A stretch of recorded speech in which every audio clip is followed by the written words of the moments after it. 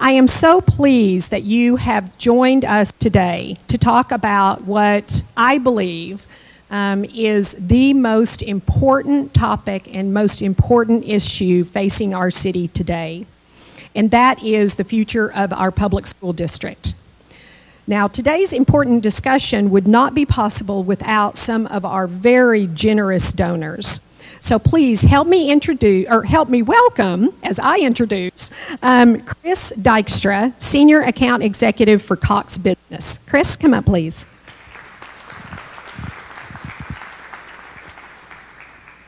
Thank you, Teresa. Hello, and good morning, and thanks for attending the Chamber Forum here today. I'm Chris Dykstra with Cox Business, and we're pleased to be a signature sponsor of the Chamber Forum here. I think we can all agree that education is probably one of the most important responsibilities we have, education being our future. It takes vision, hard work, and teamwork to lead in education. With Dr. Sean McDaniel, he knows all about this. He has been a distinguished educator for more than 3 decades. He's earned numerous honors and recognition, and his career has taken him to schools in Colorado and Oklahoma. He now serves as the Superintendent of Oklahoma City Public Schools, and he is our featured speaker today, here to share the district's Pathway to Greatness project. So with that being said, I'll hand it back to Teresa and we can have lunch. Thank you all for being here.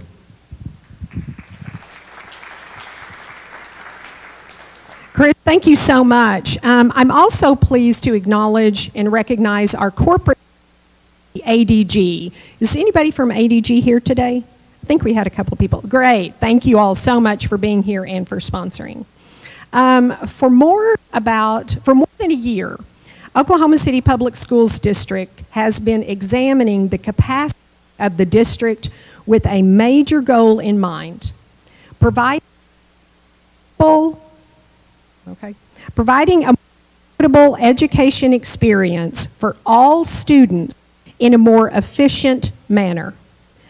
The Pathway to Greatness project conducted a very, and when I say very, I'm saying very, expletive very, detailed and data-driven process that examined all kinds of factors related to the district's demographic profile, facility utilization, as well as the shape and the how good our facilities were and how much they needed to be improved.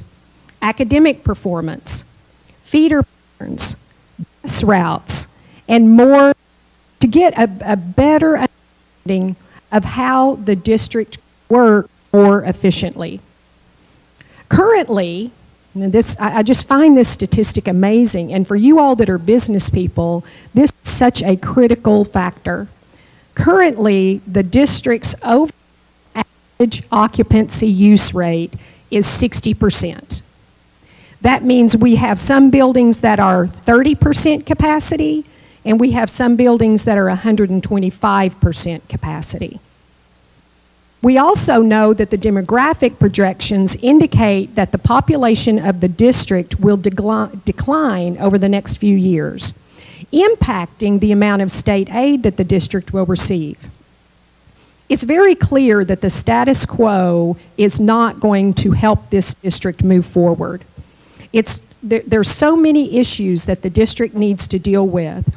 So the district had to do some research, compare possible solutions, and look for ways to understand how to better use our facilities to have the revenue to be able to affect a high-performing academic environment for our students.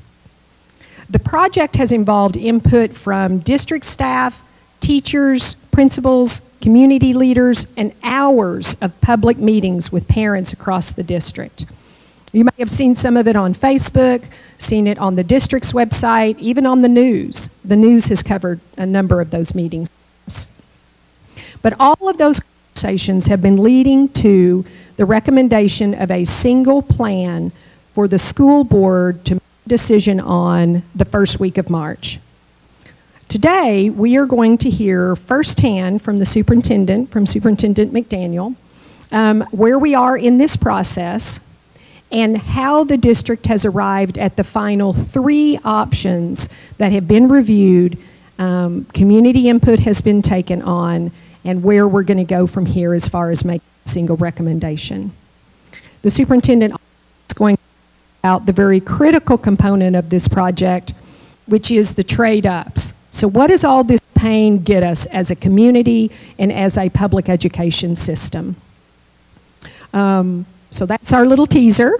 With that, I'd like to invite you to please enjoy your lunch, conversation at your table, and we will be back with you in a few minutes. And a microphone that works. Said before our lunch break, from the superintendent of Oklahoma City Public Schools, Sean McDaniel, who is absolutely passionate about our district and about the impact that the school district has for our city. His extended bio is in the back of your program, so please take a chance to take a look at it when you have a moment. But for now, please help me welcome Superintendent Sean McDaniel to the stage. Check, check, check, check, check. Thank you, Teresa. It's great to be with you all. Can everybody hear me well? Austin, can you hear me good? Everybody good? Oh, I need help. Thank you. So I have a presentation that is roughly an hour and 15 minutes. I've given it, this is the 38th time I've given it, that's a real number. And I'm going to do my best to get through it in about 25 minutes and leave plenty of time for Q&A. Even though this is the 38th time I've done this, because of the content, because of what we're talking about, which is opportunities for kids, trajectory, influence for kids, I still get very excited about the content of this. And I think you're going to see why as we go through this. So Pathway to Greatness, let me set this up a little bit. About a year and a half ago, our Board of Education had the vision to do something different. For a long time, I've been a superintendent for 17 years, 33 years in this business, and I've been watching Oklahoma City as an interested spectator for a long time. And I've seen wins, and I've seen great things and pockets of greatness all over the school district, but there's always been a sense of we can do better. We can do better for all kids. And so when we talk about Pathway to Greatness, it's with that premise in mind. And our board said, let's figure out a way to quit talking about it and let's take action. Let's quit kicking the can down the road. Let's put a strategy in place where we can address the needs, the opportunities, or the lack thereof for all kids in the school district. So they said to take action, we need policy development. We need to hire some firms who have expertise in the field of reinvention, and they begin to take steps toward reinvention.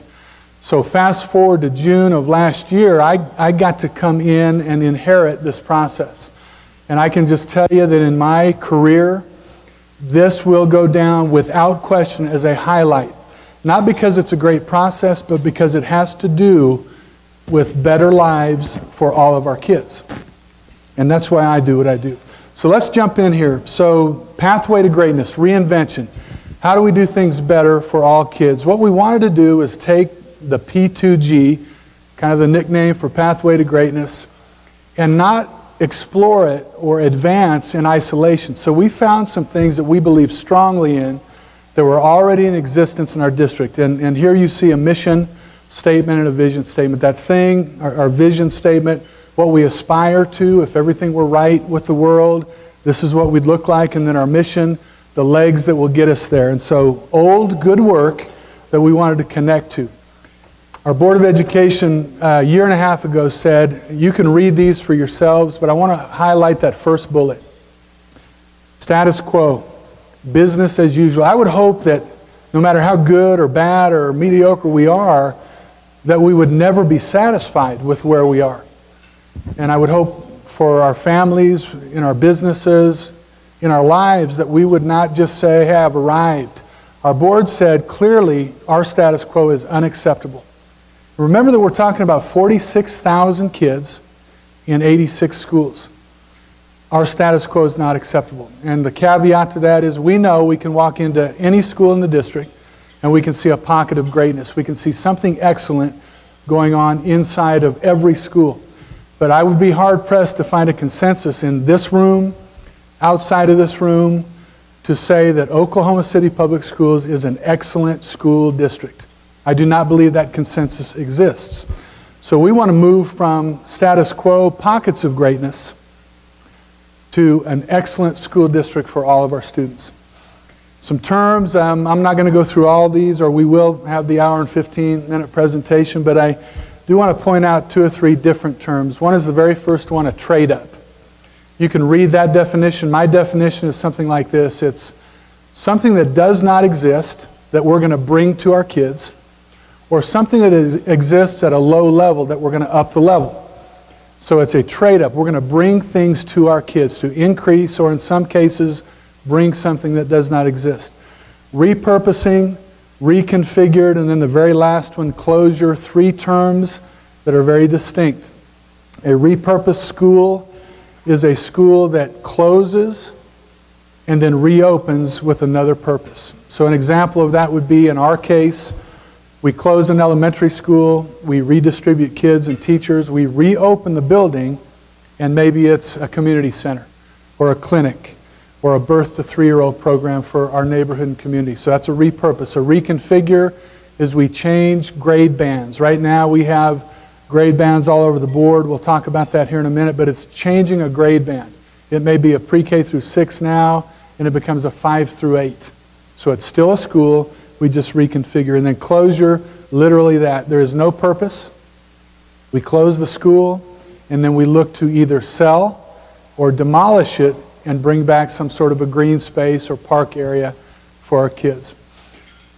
Board of Education, I cannot even begin to give them enough credit for the vision that they had 1.5 years, 2 years ago, that they were tired of doing things the same way. These are the 6 guiding principles that they developed, that we adopted as our filtering system. So rather than sitting around a table every time a topic comes up and having, hey, let's all get together and talk about it, every time we meet, as in a board workshop, in a committee meeting, and on, we look at these 6 principles as we move through the pathway to greatness. And it has become the lens through which we look. The process itself, a lot of work has gone in. Committee work, hours and hours of research, trying to find best practices, who does what well around the country, bringing it back for our conversation. So you can see we've looked at data. I alluded to policy development. D12 outlines 9 criteria that our friends from ADG have come in and said, we will collect data on those 9 criteria and then report back and then turn it back out to the public. And so D12 was a foundational piece of our work. Then we look at stakeholders. So if you look at that first line, stakeholders, committee work, and then input from district leaders, it's kind of like that 3-legged stool. Without any one of those pieces, we don't succeed, we don't do well. So we looked at data, we've got community input, committee input, and then we listened to the district leaders and talked about their experiences with success and failure over the years. We then came up with a path A, B, and C on their own. Any one of those can stand alone as a reinvention plan. So what we needed to do from that point was narrow it down to a single plan that I could recommend to the board. And by the way, today was supposed to be a different presentation, but our board meeting last night was canceled and postponed to tomorrow. So tomorrow at 3 o'clock, I will be recommending the single pathway. Would you like to hear it now? Sorry, can't do that. There is no way. I've got at least one board member in here. No, I can't do that. I can't do that. So we're going to talk about A, B, and C, and then what we're going to do from here. So we then, here we are, we're now going back out to the community, made the second round of community engagement meetings. In total, we got in a 6-night period of time, we got in front of about 6,000 people. We stayed till the last question was asked, sometimes from 6 o'clock until 20 till 1 in the morning, until the last question was asked or the last comment was made. And there was a pretty fair share of comments, as you might imagine, compared to questions. And so here we are, ramping up to the final path, which at 3 o'clock tomorrow I'll be able to recommend to our full board. And then the next day, all the way through March 4th, we will wait. We will listen to input from our board. They will listen to input from others. And then the vote will occur on March 4th on the single pathway. So let's talk about trade-ups. Again, another visual that ties this work, reinvention, to the Great Commitment. Some of you in the room may have participated in our strategic planning a couple years ago. The Great Commitment, very robust goals and strategies and indicators of success. These are our 4 pillars in the center, those 4 icons, that we have tied to the different trade-up categories that we are going to bring to the district. So in the green boxes, you see our trade-up categories, and I'll detail those out here in just a minute. So we have mission, we have vision, great work in the district. We have the Great Commitment strategic planning, and now we add to it our reinvention plan. So it's very interconnected. One relies upon the other, and we like that style of work. So here's some key recommendations that came out of our Trailblazer Committee. Trailblazers are a group of teachers, school leaders, and district leaders.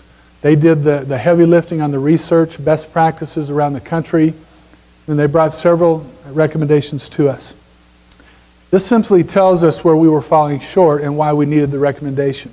Research tells us that in any elementary, you need to have at least 3 teachers per grade level team. Okay?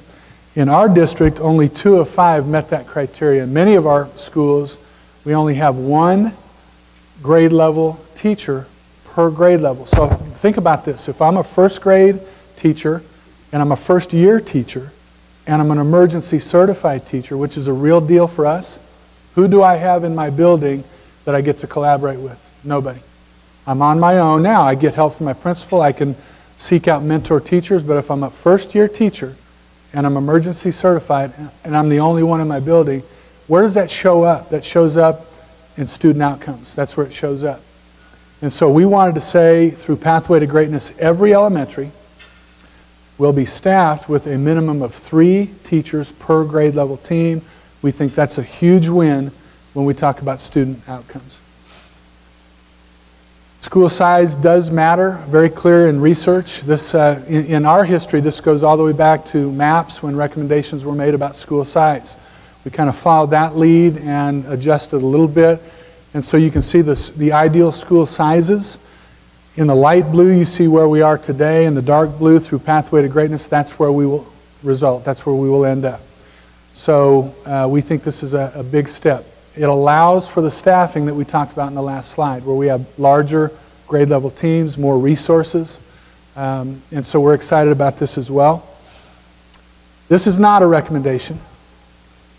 This is how we currently are.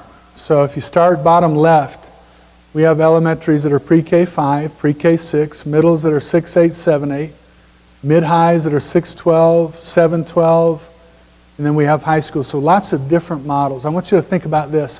What we know in Oklahoma City Public is that we have lots and lots of families who move within the district throughout the year. We're a very transient bunch. So imagine if right now I'm in an elementary school that serves pre-K through 6. I'm a 6th grader. I'm in an elementary. What do we know about elementaries? They go to recess. They go to specials. Sometimes they eat lunch with 5th graders. They walk the halls with 4th and 5th graders. And I move during the course of the year up to a mid-high. I'm a 6th grader, and now I'm walking the halls with high school students. I have no recess. I don't have my 5th and 4th grade buddies. I'm in a high school setting. And so we thought we could do better. We knew the research said we probably should do better. And so we have provided a consistent grade band model. And this is what it's going to look like. Next one, this is on the trade-up side, STEM. We've actually adjusted that. It should say STEAM. We wanted to add the arts component to that, science, technology, engineering, arts, and math.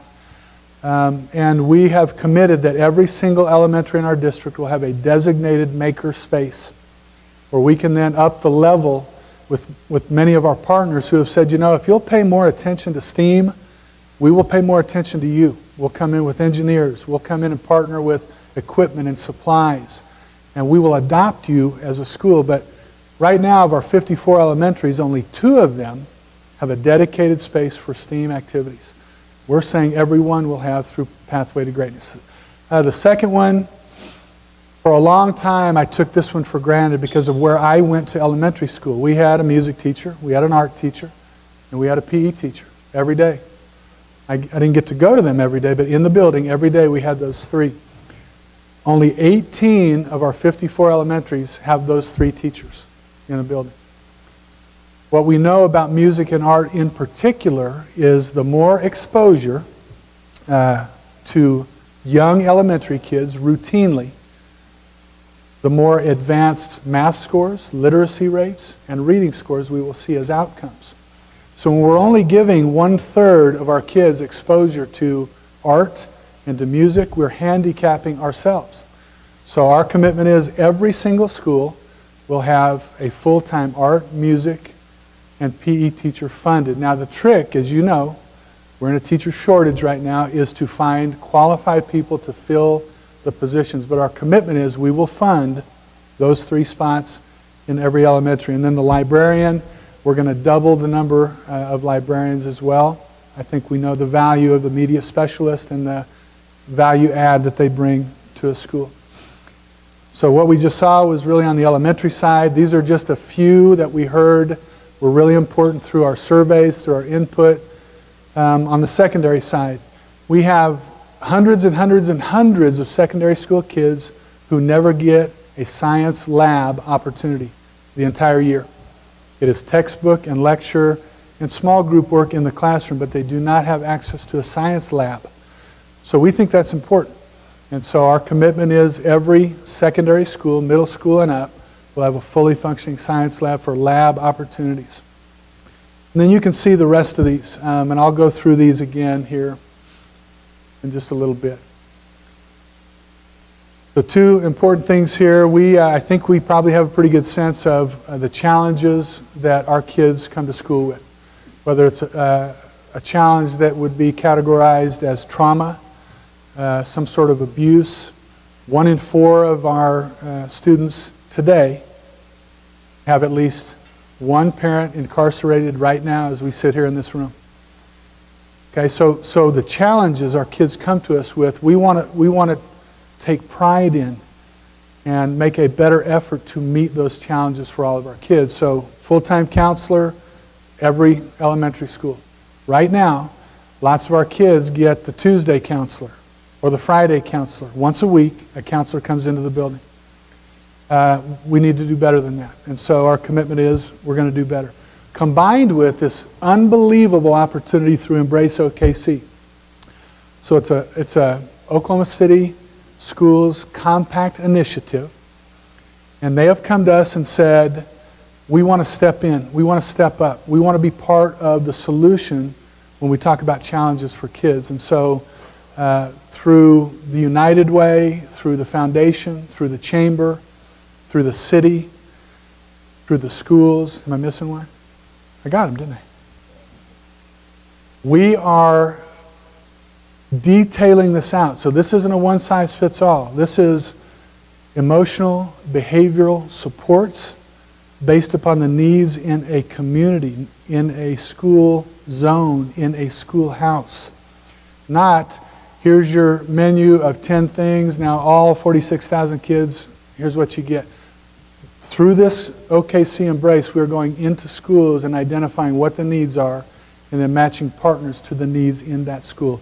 It's sensational. It's the only one of its kind in our country. And so we're really excited about the combination of us stepping up as a district and then us thankfully and gratefully receiving this assistance from our community. So the number one thing on most people's list, teacher, parent, you name it, is can we please lower our class sizes? And we believe we can take a stab at that. It's not going to be significant 5, 6, 8 kids per class. But you know what we try and do year to year is just keep our class sizes from growing. So if we can reduce in any way, we believe that's a win, and we believe we can do that in K6. That's our target area. and we think we can bring that. Over the years, as we see budget reductions, two of the first positions to go through cuts are assistant principals and office clerks. So if you know education a little bit, you know that the tasks and the responsibilities of the assistant principals and the office clerks don't go away, ever. So if they go away, where do those tasks and responsibilities land? Right directly on the desk of the teacher. So we are squeezing time out every year from the teacher to interact with the student because we're giving tasks and responsibilities. So we want to bring these positions back to those levels. And we're excited to do that because it frees up the time for the teacher, most important individual outside of a family member, in the life of a student.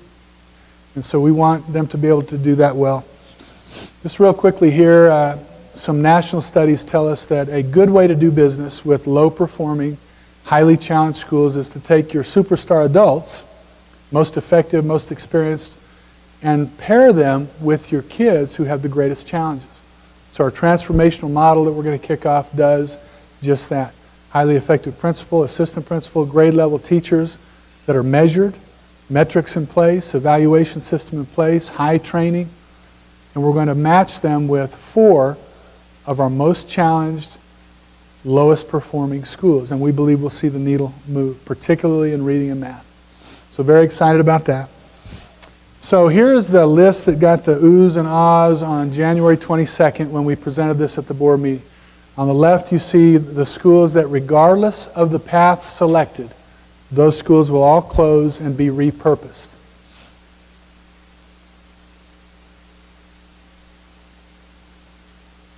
The second one, impact for all paths, A, B, or C. Those first 1, 2, 3, 4, 5, 6, 7 represent elementaries that will become middle schools. So a lot of work to be done there, some retrofitting, creating some practice fields around the schools. And then the mid-high changes. Mid-high model came about several years ago where you put 6th or 7th graders through 12th grade in the same building.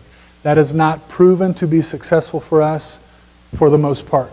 And there are a couple exceptions, but the mid-highs will become comprehensive high schools, 9 through 12, and then we'll have the 5-8 middle school model. And then some relocations. KIPP currently is in FD Moon. We need that space, second floor, to expand the elementary. Actually, that will now become the middle. And so we're going to relocate KIPP. Because of more facility recommendations, we're going to also move Seaworth, Harding Fine Arts, Harding Charter Prep, and then Emerson South as our alternative ed building. So those will be relocated. And then the choice options. We heard from lots and lots and lots of people that we would like to give our families options. Right now, an option for a lot of families is single. It is, I go to this elementary, then I go to this middle, then I go to this high school. The old feeder pattern option. What we wanted to say is let's give kids and parents another choice, no matter where you live. And so what we've seen is an expansion of Belle Isle into a 5-8 divided into 2 buildings, a 5th, 6th grade intermediate center and a 7th and 8th grade middle school. Class and SAS, right now they're capped at 1,000 kids, 6 through 12 in 1 building. We thought it would be a great idea to provide more opportunity to divide it into a middle school and a high school campus, 2 separate campuses. Immediately opens up 1,000 more seats for kids who are high performers who want to become engaged in that particular opportunity. And then Parmalee Elementary becomes the new middle school that feeds into the Southeast Application High School. So no matter where you live, you now have an option beyond staying in my feeder pattern. Comparisons A, B, and C. In A and B, 15 schools closed to be repurposed. Path C, 18, and then you see some of the differences there. Really, those bullets indicate how it's set up. Those are closure differences, but how it's set up then to become a different feeder pattern possibly. Where in one path you may go this elementary, this middle, this high. In another path it may be a different middle school, high school feeder pattern. Trade-ups, again, those things that don't exist or do not exist at a high level. Would you hand me my water? Or your water. I'll take your water.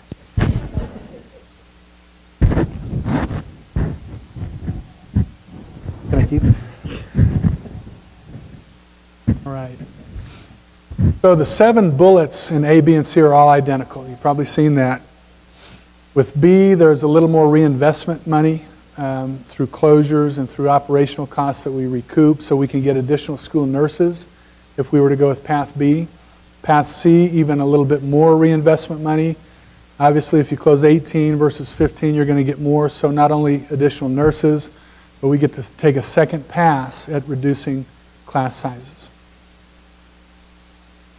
The repurposing, big topic of conversation. Our repurposing model, and this is just me talking, appears to have been over the years that when we've closed the school, we've repurposed it into a boarded up, fenced in, weeds growing, padlocked building. And you can drive all over town and see those. What we say is we don't want to devalue a neighborhood. We want to add value to the neighborhood. We know that in most cases, the school is the hub. The school is part of revitalization. And so to close it and board it up devalues. We want to bring agencies, partners, people into the building.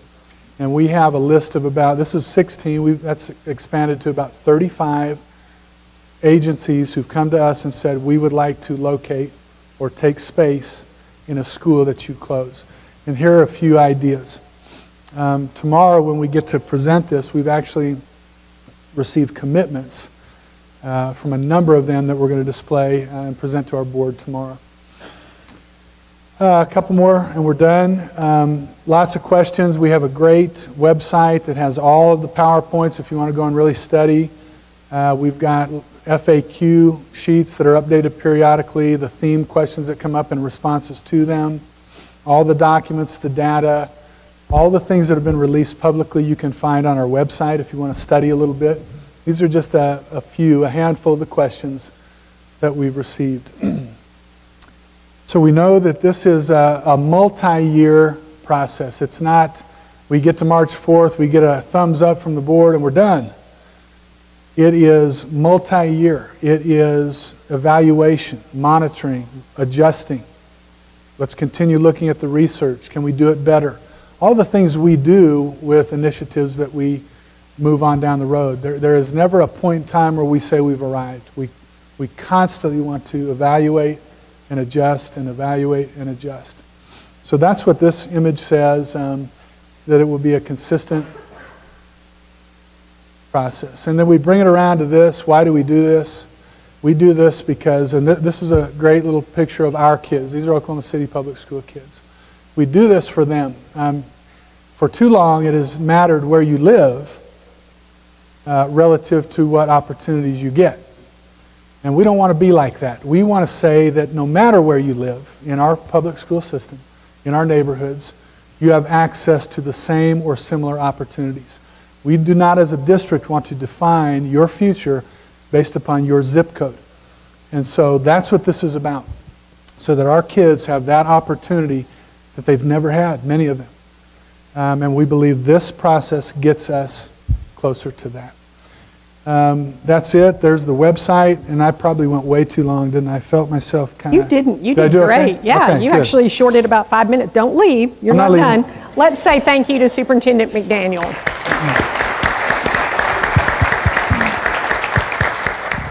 So what we wanted to do is give you all the opportunity to ask a few questions. So think about your questions. We've got chamber staff around the room, so if you've got a question, please raise your hand. But before we do that, I think you can tell from this presentation and the process that Superintendent just laid out, the amount of time, particularly staff time, that has gone into having a thoughtful, deliberate recommendation. So on behalf of the Superintendent, I'd like to ask any administrative member or school teacher to stand up if you're here. Board member, or board member. Well, I was going to ask, I was going to call Carrie out separately. So anybody that works for the district, please stand up and let us say thank you for your work. Good.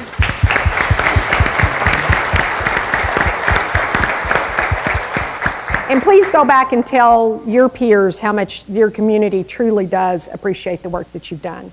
And then Carrie, would you please stand? Are any other school board members here? I didn't see anybody. No. Okay, Carrie, thank you so much. This is not easy work. I've had so many people tell me that the years that they've been around Oklahoma City and watched the school board, that this is the strongest, most courageous effort that they've seen the school board make. So thank you so much for your leadership for that. So questions. I'm sure that this smart group has got some questions of the superintendent. So staff, you guys be ready. I wasn't going to do that to you. I wasn't going to embarrass you like she did. But now that you've been embarrassed, you're going to help me answer questions. So, any questions? Okay, so I've got something I think you might want to elaborate on. Okay.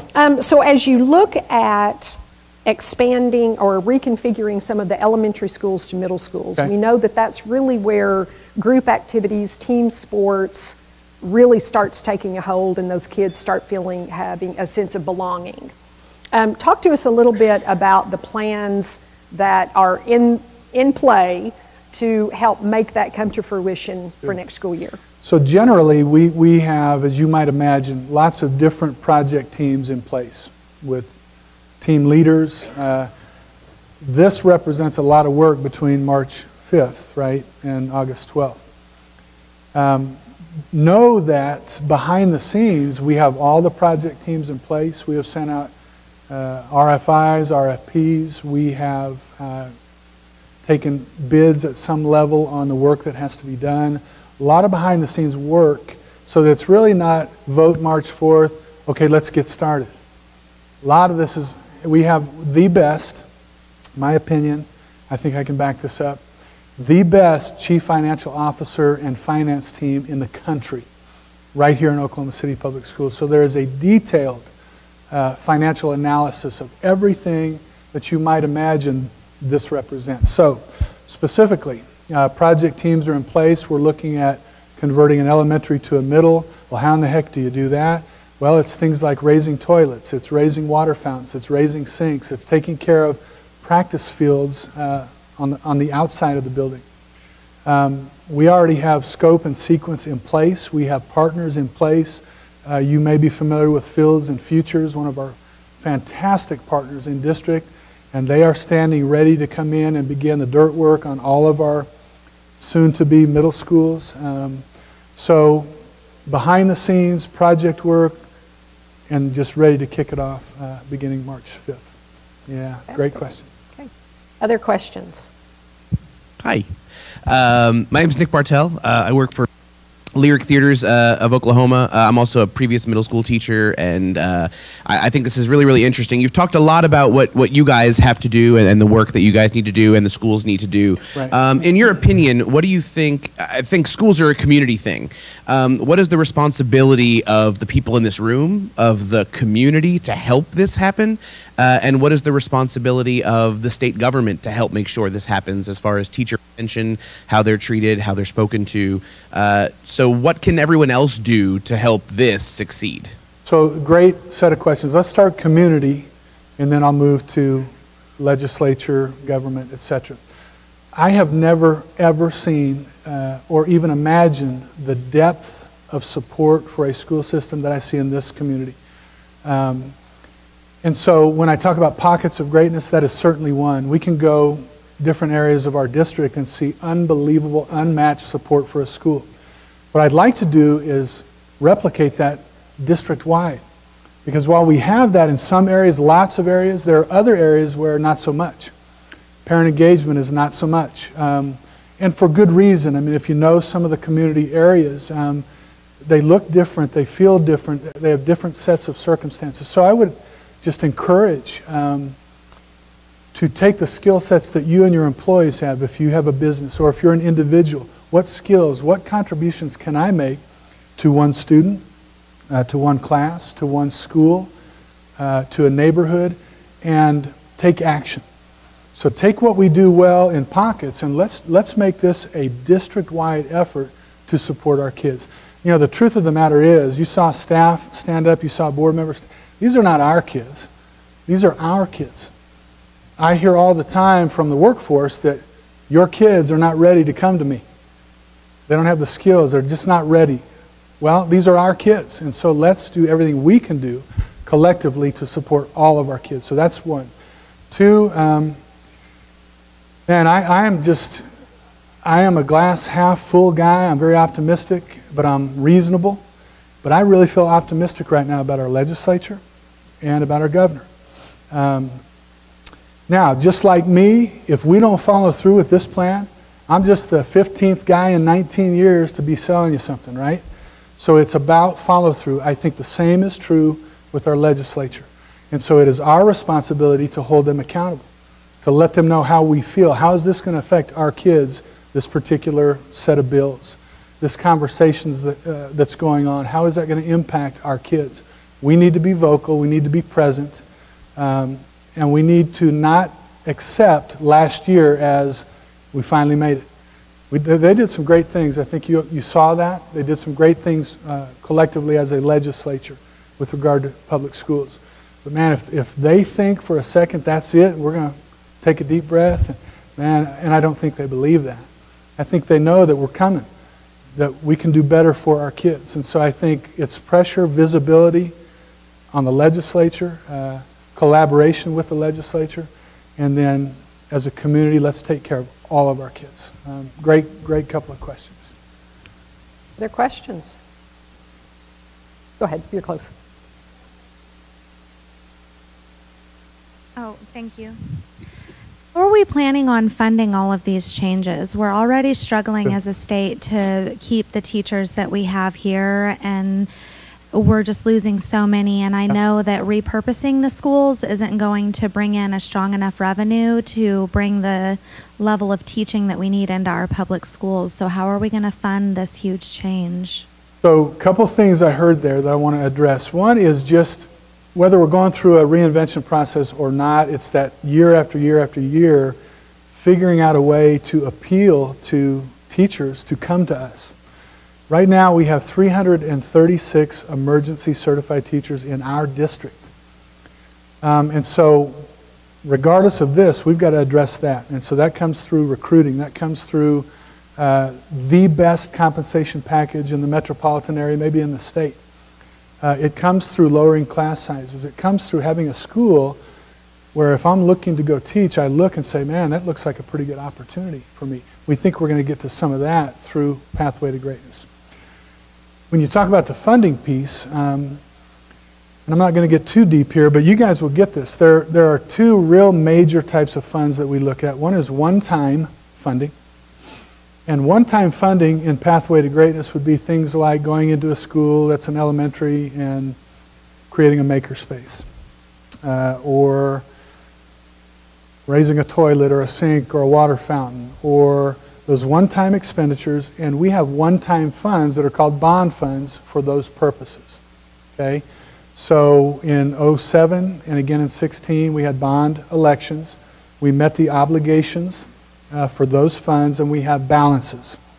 And those balances are one-time expenditure monies that we're going to use on the one-time expenditures to get our schools ready to go. The other piece is what we would call reoccurring expenses.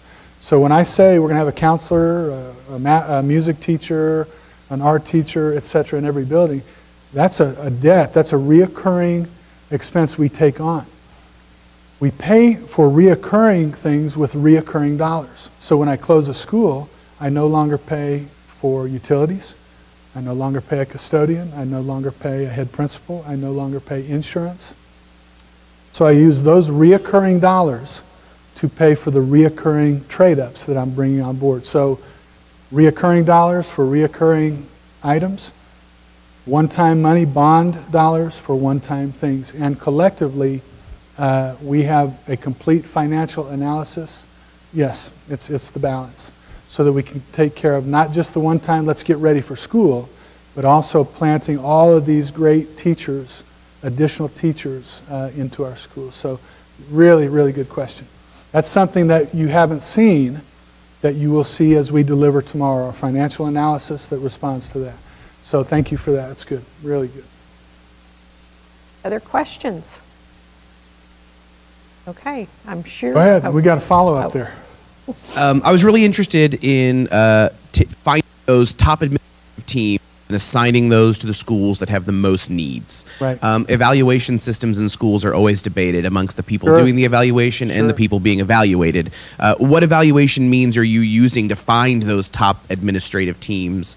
And they're going to be put into really challenging situations. So how are you going to be pitching that to them as, you know, you're the best of the best, so here's a hard job, and you might not see any financial recompense. And even the best of the best are tired and working hard, and their reward is going to be a challenge that I'm sure many of them will want to undertake.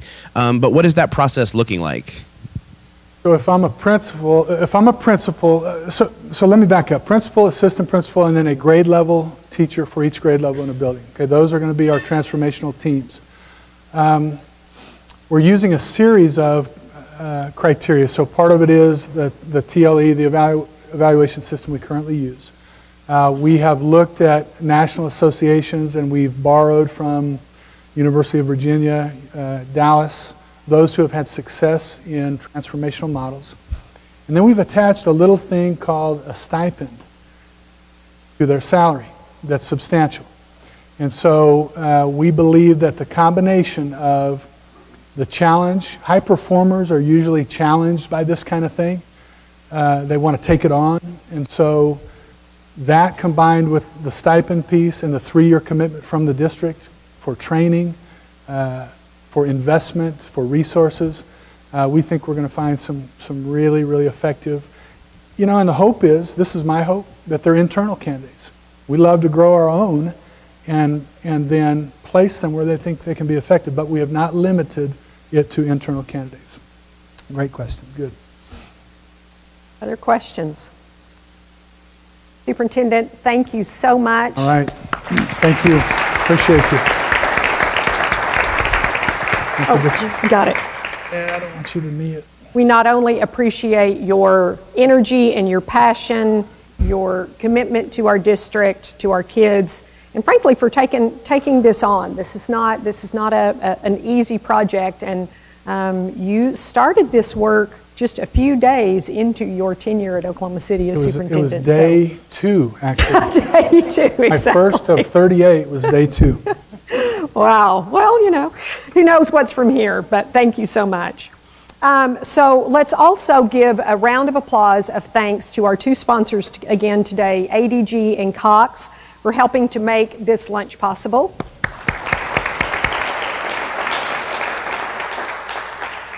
We are excited to announce that Governor Kevin Stitt will be joining us for the first ever Chairman's Breakfast event on Thursday, March 7th at the Cox Center. So if you haven't already gotten your tickets, please do get your tickets so that you can join us for that. And please do, if you have some time and are interested more in the comments in the presentation that the superintendent made today, take a look at the website and learn a little bit more so that you can answer questions and hopefully help advocate for this change. Thank you so much for joining us today, and we will see you next time.